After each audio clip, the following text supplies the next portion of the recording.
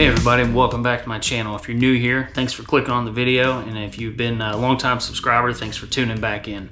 Today I'm going to be going over and giving my honest take and review on a set of fishing boots I got from a company called Kalkal.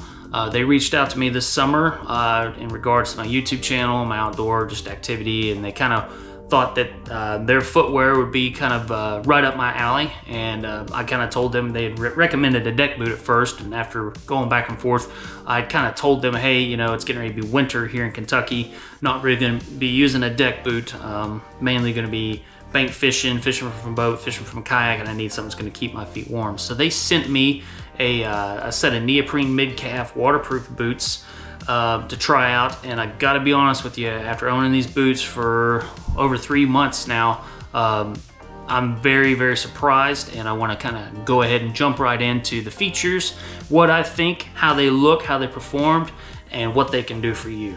Stay tuned. So right off the bat, I love their logo. It's kind of like a deer or elk head, and on their box they've got all their labels there, their logos for social media. You can check them out on TikTok, YouTube, Instagram. Now the shipping company, whoever gave this box, delivered this box, did me no justice. They destroyed my box, but that didn't stop me from being very pleasantly surprised with what was inside the box. Now, as soon as you open up the box, the first thing you're going to notice is that these boots are attractive. They're very sleek looking. You can tell by the heft and by just the material that these are quality made boots. Love the tread. The tread on the bottom, it's kind of multi-directional, and it's kind of made out of a little bit of different material, so you get the best of both worlds. Kind of keeps you from slipping on dry to moderately wet rocks. Now, you're not going to be standing on these things on moss-covered rocks, but nothing but metal cleats is going to be doing that anyways if you're fishing like Cape Cod. But very good-looking boots. Now, I did do some reading in on their company there, and they do try to use environmentally friendly products when they produce these boots. Lots and lots of room in the toe box there. Now, I wear a size 10, and they're very true to size.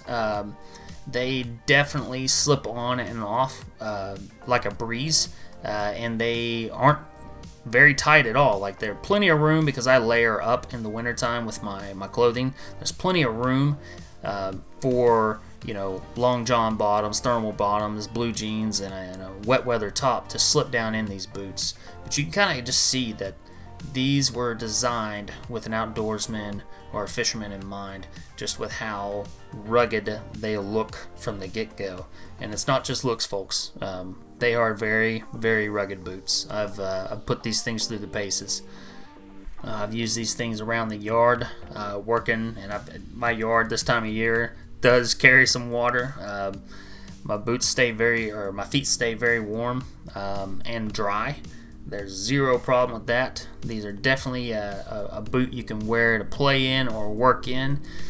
Be it you doing whether you're working in firewood, whether you're working standing out on a riverbank fishing, or whether you're just using them to run from the front door to go get groceries. You definitely will not be let down with these boots. Now, I will say one of the main features I love of these boots is that they are wear resistant. A lot of boots that I've worn of this particular nature, as soon as you get them wet, and then they dry off, and then you kind of switch from hot to cold climates, as is the norm here in Kentucky, especially in the fall and spring, they tend to dry rot and crack. These have not done that yet. I've actually taken pretty good care of these boots too. I try to wipe them off and brush them off after I'm done, because I'm actually really fond of these boots. I like them. I'm proud of these boots, but they still wear and feel like the first day I took them out of the package. So I got to be honest with you, the wear resistance of these boots is one of their prime features, and they're actually really light for as warm as they are. They're pretty light. I've stood in water. Probably 48 degrees is the coldest water I've stood in so far, and they are not My feet didn't even feel it. I think they're rated from like -4 Fahrenheit to 50 Fahrenheit for like a comfort range, and they're 100% every bit wearable in those ranges. Another feature I love about these boots, in addition to them not being too tight on your calf, is the little lug on the bottom helps with taking these boots off. Now in this video I've got one arm, and you can kind of tell that I'm not really having to use much effort at all besides tucking my shoe or tucking my pants into the boot to put these boots on. They are just a breeze to take on and take off, and I love that about them.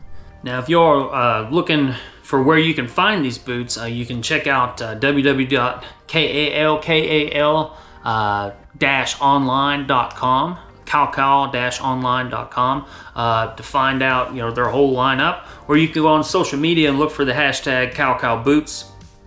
That way you can check out everything they have on social media if you like to go that route with it. The price point for the boots that I'm currently wearing, it just depends on the cut, the length and the cut, and the neoprene you get on them, but you're looking at 50 to 80 bucks, and these things are amazing to wear. I definitely would recommend going and checking them out online. They've helped me put lots of fish on the bank, in the boat, and in the kayak, and I look forward to working with the company and wearing their footwear for as long as I fish. So anyways, if you like this video, make sure you click that like button down below, and if you like outdoors content, mainly fishing content, make sure you click the subscribe button and stay tuned, because that's pretty much all I do outside of the Army and home life. So very happy that I could get this product review out to you all. Again, let me know in the comments what you think, and until then, we'll see you in the next video.